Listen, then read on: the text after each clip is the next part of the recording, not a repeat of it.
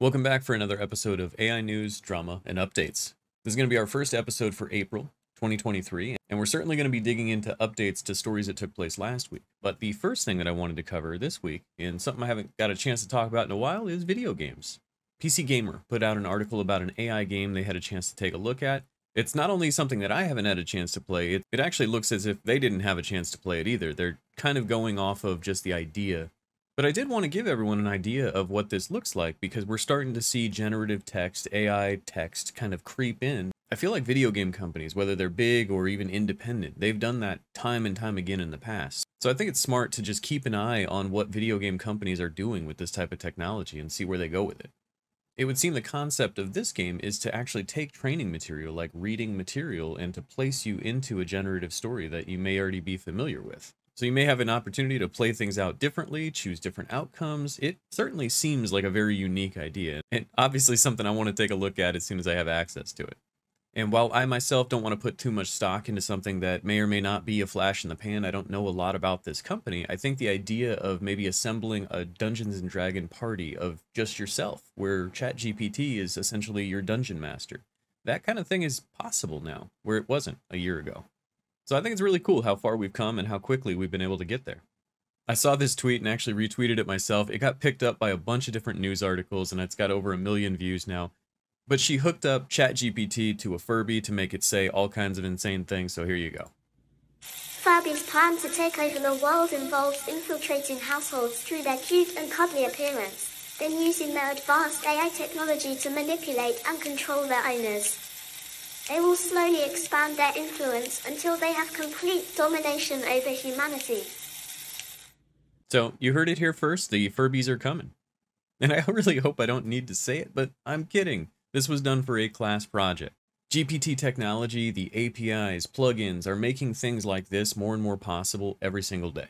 Those of you who've been following along with me know I've been using ChatGPT myself for coding projects and for all kinds of different stuff. So seeing stuff like this is really cool. And one of the last big headlines I wanted to talk about in the art space was Bing's AI image generator. I had a couple of people approach me this week that were excited that they had access to create this, and from what I understand, Bing has opened this up so everyone has access to the AI image generator now. Now, in terms of copyright and things like that, though, they haven't really done a lot. That said, they haven't done nothing, and if you are an artist, if you want to limit access to your art, Microsoft has provided maybe a way to do that. I'm going to provide the link here in case you're curious about taking a look at it yourself. But the article does go on to say that there have been some major problems with the way that this was implemented, and people on Reddit were complaining that they were getting banned for things that seemed innocuous. For example, the terminology of an excited Redditor. This might have been enough to get this person banned in this instance. Something like American flag. And of course, with politics being a hot button issue, that could have maybe set up some red flags of its own. So while I want to chalk this up to growing pains, it is Microsoft, so it's kind of expected that there's going to be some really broken parts. Now, as we approach the future section of the video and we talk about the different advances in AI technology, it feels weird to say this, but again, we have Meta to thank for another big innovation in the AI space.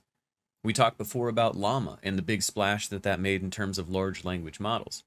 A new announcement from them is a model called Segment Anything. And a demonstration here shows you what it does. It can analyze an image and kind of take it apart, put it into different segments, different pieces. And each of those segments can be separated and worked with separately.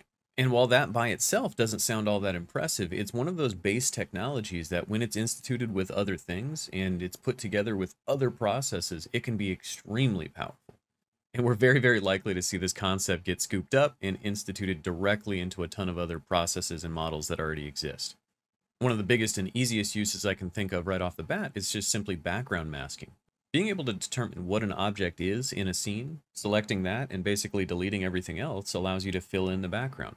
And we all know how powerful and how critical that is to something like Photoshop, so you can imagine in the world of AI art how much more powerful it can be. And speaking of power, we're going to be talking about politics for a second and the power of political persuasion. Stanford University is just keeping the hits coming in the world of AI space, and it looks like Stanford was curious in how comparatively persuasive an AI chatbot could be versus a human nowadays. Now that we're reaching a point where GPT-4 is smarter than the average person, able to pass medical exams and things of that nature, studies like this are going to probably become a little bit more common. Now, as always, I'm going to link everything below, so if you want to read this in detail, you absolutely can.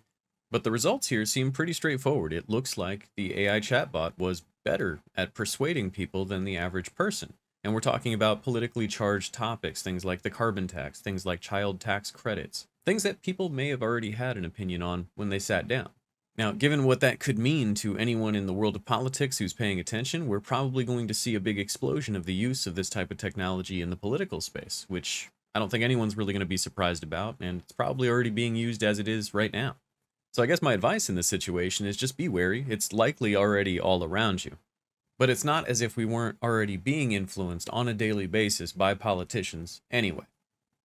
These last couple of weeks, I talked about some of the NVIDIA services that had come to fruition in the world of AI.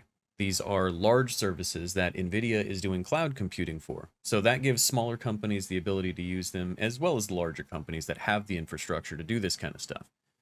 Well, anyway, one of the things that came out is BioNeMo. I came across this video that I wanted to share this week because we didn't really have a chance to look at it before, and it really just kind of gives you an idea of what this service looks like for the end user. And I'll go ahead and let them speak for themselves here. It's available as a cloud service, providing instant and easy access to accelerated drug discovery workflows.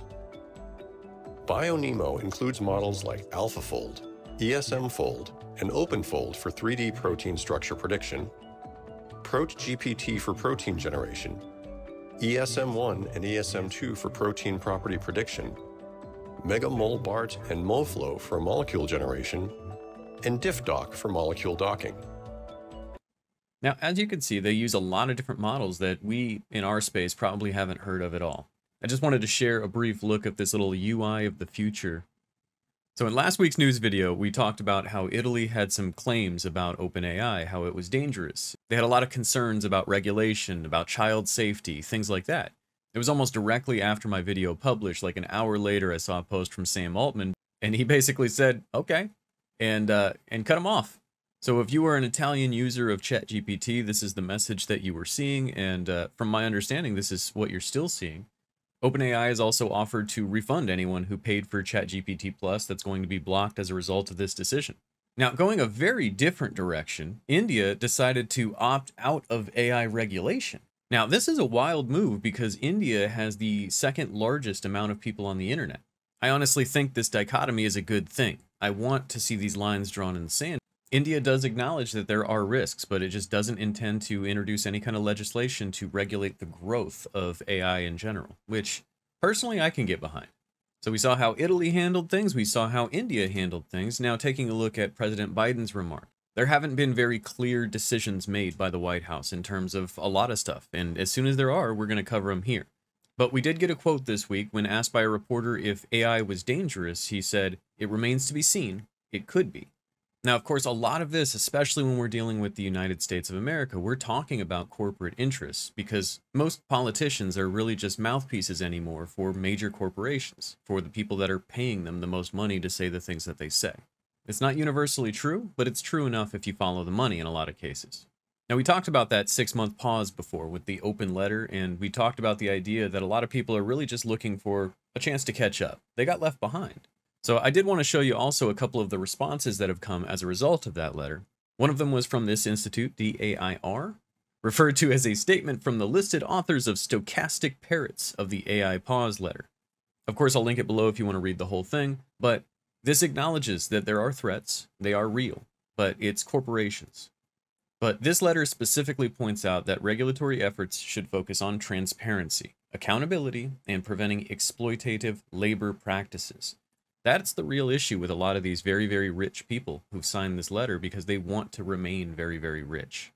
One of the biggest threats that AI poses to everyone right now is the fact that it disrupts the status quo.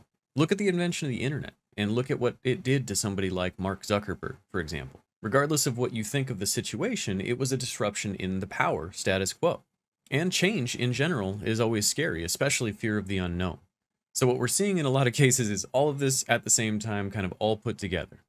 Another option that came up, basically another open letter that could be signed, is from Lion, which those of you who may or may not be familiar, the Lion database is where a lot of the images were stored originally for Stable Diffusion, the training material essentially.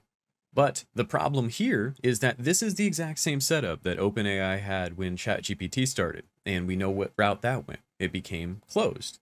The other issue here is that it plans to democratize AI by putting very specific countries in a democratic type process, which isn't extremely democratic. It just puts power in the hands of different people, which I don't really think solves the problem. And let me say this, I don't think that there is a problem. I want to be very clear on that. I think a lot of things are being blown up on purpose to make people very afraid. I don't think anyone has seen any evidence that AI is taking any jobs, and I honestly don't think that it will.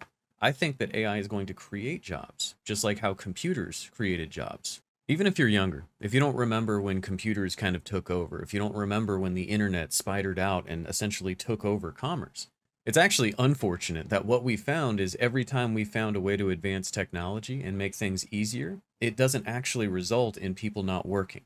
And what happens is that capitalism finds a way to fill that gap and force people to work in different ways. The reality of the future is simply change, not destitution. And honestly, if we had things like safety nets, universal basic income, healthcare, things like that, the idea of potentially losing your job wouldn't be such a terrifying prospect. And that's not an unsolvable issue, just to be clear. Moving on. Moving on into the world of law and lawsuits, I did have a brand new lawsuit to discuss with you that's going to be a little fun. A mayor in Australia saw that ChatGPT had basically fabricated stories about him, talked about how he'd bribed people, got arrested, all kinds of fun stuff. So now they are threatening a landmark defamation lawsuit, which honestly is a really interesting concept because it's almost like if somebody lies on Wikipedia, who do you sue, you know? So I put myself into this guy's shoes and I asked myself, if ChatGPT just started like fabricating stuff about me, yeah, I guess that is a kind of a weird situation. Like, what do you do about that? It's kind of hard to believe that a defamation lawsuit would stand, but it does raise an interesting question. And honestly, I don't think that this is a crazy thing to bring attention to because it is a potential problem. As time goes on and we start trusting these systems more and more, it's going to be important that we stay wary of potential misinformation and we're able to fact check and things like that. In the world of lawsuits, I wish I had a decision made for you here or any kind of real update. We did see this picture pop up, which is very interesting. You got the Mickey Mouse, Golden Arches, all of this other stuff. Brief recap for those who haven't been following with the AI lawsuits. You've got Getty Images suing StabilityAI for something StabilityAI didn't put together, didn't really do anything more than train. So that's going to be interesting. But of course, all of this ties into the idea of art and photography and Getty Images essentially not being necessary in the future. As tools like Stable Diffusion make services like Getty Images less and less valuable, it makes sense that you're going to start to see these companies thrash and try to survive. So far, the Copyright Office has basically said that anything that you generate with a text prompt is not copyrightable. So technically, Disney can't sue anyone for this image, for example. So obviously the way that they've worded things, it leaves a lot to be desired. There's going to be some very big issues that come about until bigger decisions are made. So far, no decisions have been officially made, but we're going to continue to keep an eye on it. I thought this article headline was really interesting. StabilityAI CEO, it wants to take the company public within the next few years. And for what they're making money with and what they've actually accomplished, I think that that's a bold move. I hadn't really had a chance to talk about them for a while, for better or worse. And it looks like a ton of different changes have been made to their company.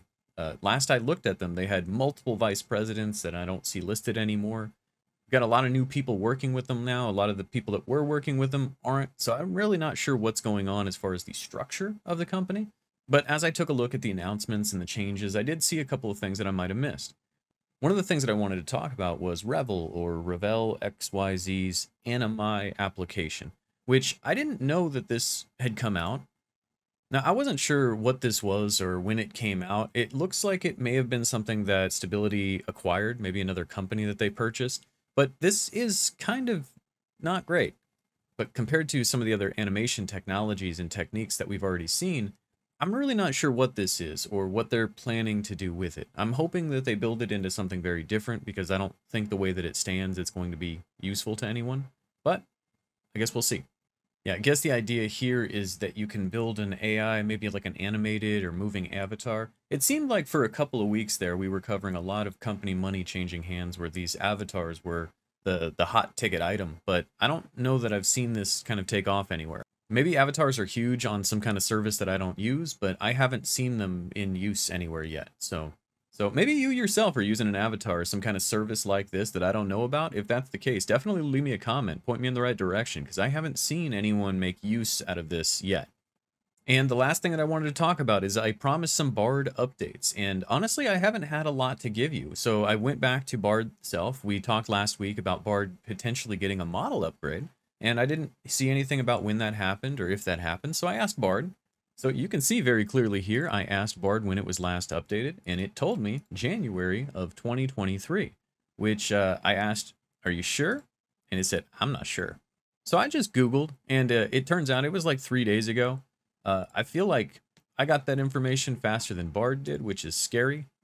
And I mean, as you're seeing, it's not a noticeable difference. It's certainly not ChatGPT. I somehow doubt that this is the model that the CEO, I really hope that this isn't the model that the CEO was talking about, the much more capable model we covered last week. But I did promise to keep an eye on this for you guys, so I am going to continue to throw myself at this thing until it gives me something impressive.